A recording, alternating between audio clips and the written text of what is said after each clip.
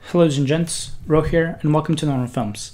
And today we're going to continue our Final Cut Pro 10.2 tutorials, and in this tutorial we're going to cover keyframes, motion paths, and basically simple video animations that you may use and find useful in your future videos. Let's go ahead and open up Final Cut Pro, and we're going to go ahead and simply just jump right into our timeline, our project here, and we're going to start fresh. We're actually not going to delete the previous stuff, but we're going to start fresh right here.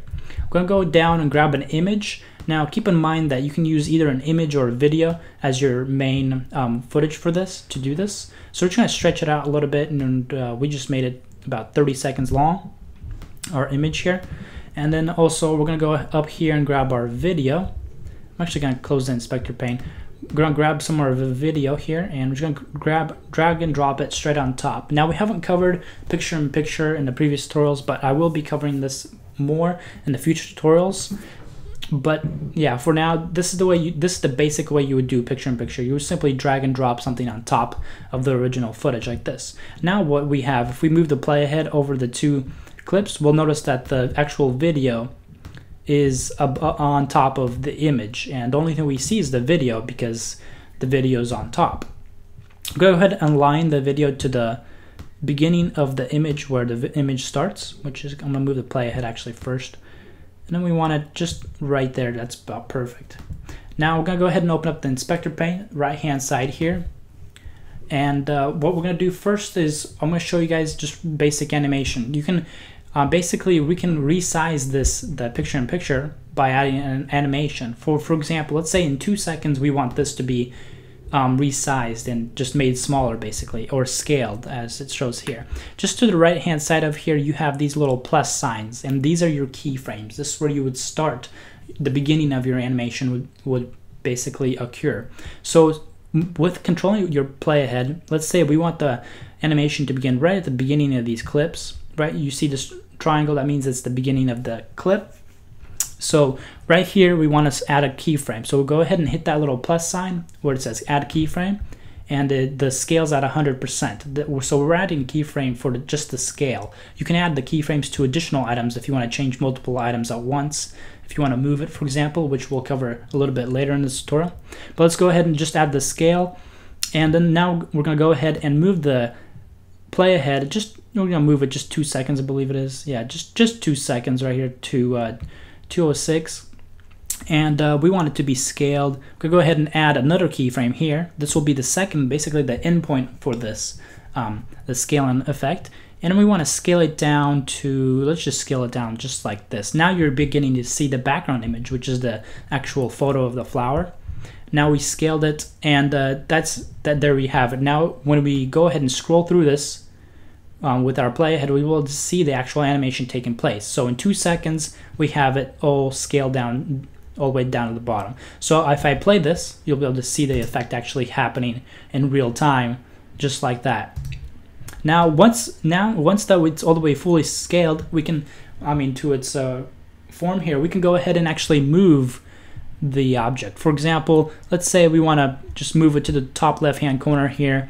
We can go ahead and do this by, we can either do rotation, anchor, you can actually do several. You can do cropping, you can distort it, and we'll cover distort in just a little bit as well. But let's go ahead and we're going to go ahead and position it. So we're going to go ahead and hit another keyframe right here at the play ahead, just as soon as it finishes scaling. I'm going to add another play ahead, another keyframe at position. And this time, instead of adjusting it through here, we're going to actually go ahead and just grab the footage. Well, actually, first we've got to move the play ahead where we want it to end. So we're only going to go ahead by another 2 seconds. And I'm going to go ahead and move, actually not yet. We've got to go ahead and click another keyframe option, because as you can see, we have a keyframe here already. So we want the keyframe to end right here.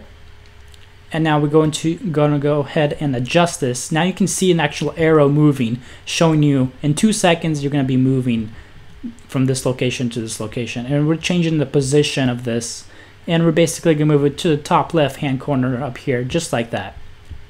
Now when we hit done, you'll be able to actually see the full animation. There it is.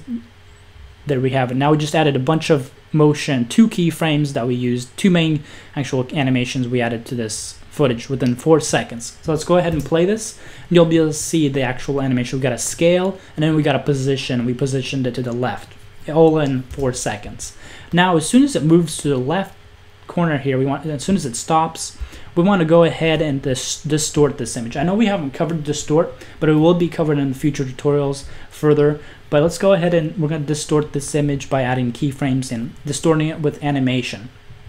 The easiest way I found to do this is you would basically distort it using the arrows on here. So what we're going to do is go ahead, click this little distort option. That way it gives us the options to manually distort. And we want to do this as soon as the video stops on the top left hand corner. So as you can see, it stops right there. I'm going to go ahead and add a keyframe. Let's go ahead and add a keyframe to the distort.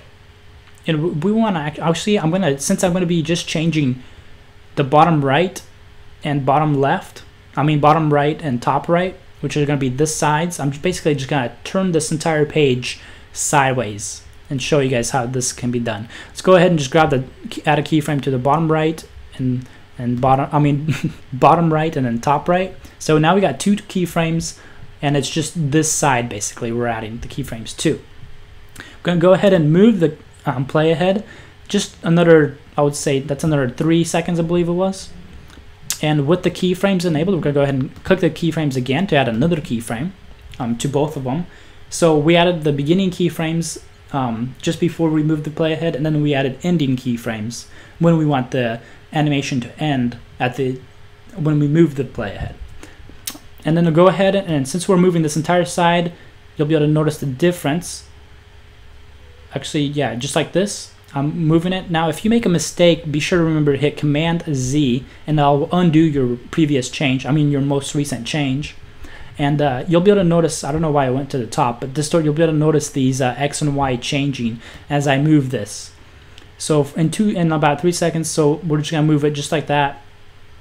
And there we have it. Now, this really comes in handy when you're trying to align something with something. For example, let's say you have a moving ground over a truck moving, for example. You could align this video to go while the truck is going by. Now, depending on the speed of the truck, that's how fast you're gonna wanna basically your time in your play ahead. You'll be able to change the speed depending. Let's say the truck passes by in 2 seconds, so you'll have to make that video move in 2 seconds from that point, from point A to point B.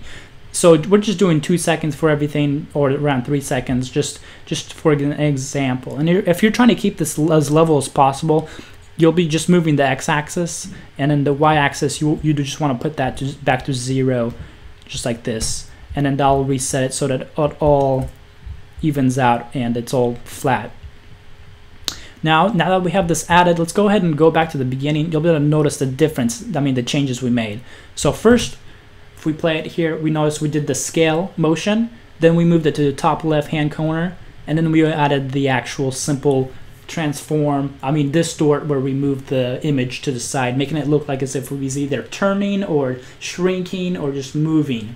And that's the basics of keyframes, motion paths, and video animations. You can either do this with images, and actually, yeah, just images or videos. Real quick additional side note, I had somebody ask me regarding how to make the effect, make it look like as if it was turning with a page. Well, when you're doing the distort keyframe, be sure to actually change these and make sure you're going on the outside, going above and beyond. This gives it a little bit more of a turning page type of look. For example, first you'll just move this, when you add the keyframe, just adjust this just a little bit above it.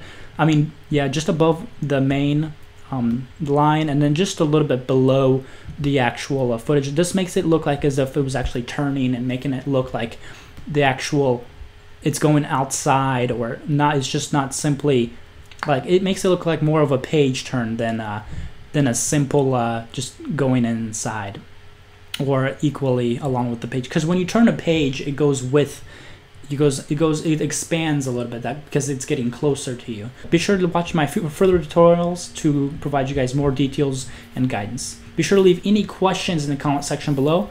Thank you guys for watching this tutorial. Catch you guys next tutorial, and later. So let my life be